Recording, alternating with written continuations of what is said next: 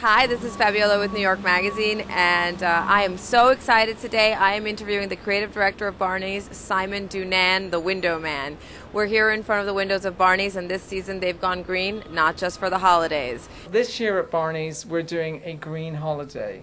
Fabulously fair trade fashion, sustainable swag. And so initially I was very apprehensive about it because for the windows, I rely on having some visual that are resonant. So last year we did Andy Warhol, which was easy because 1,100 million images spring to mind. With the green theme, we had to invent it because it's a cause which is a relatively new cause. So the only sort of iconic visuals associated with it are the drowning polar bear, which wouldn't be very festive. Right. This is Rudolph, the recycling reindeer. So he's our icon, and that's going to be on the Barney shopping bag.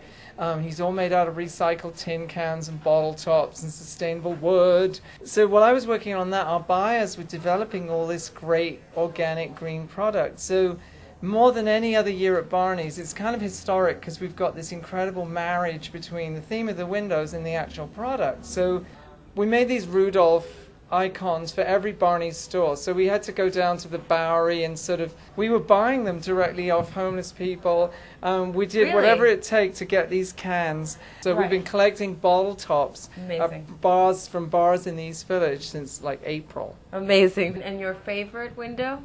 My favorite window that I've ever done at Barney's, I think it has to be Margaret Thatcher as a dominatrix. I remember that. It was Margaret Thatcher in a leather S&M dress that Sylvia Heisel made. And it had a little belt that said, Tory Toy. Get it? Yes. And she was just amazing. It was when everyone was calling her the Iron Lady. So we did her as sort of an Iron Lady / dominatrix. That's kind of amazing. She was ironing. Your dream window? I don't know. I'm seeing a Britney Spears collaboration. Britney, whenever you're ready, we could collaborate, darling.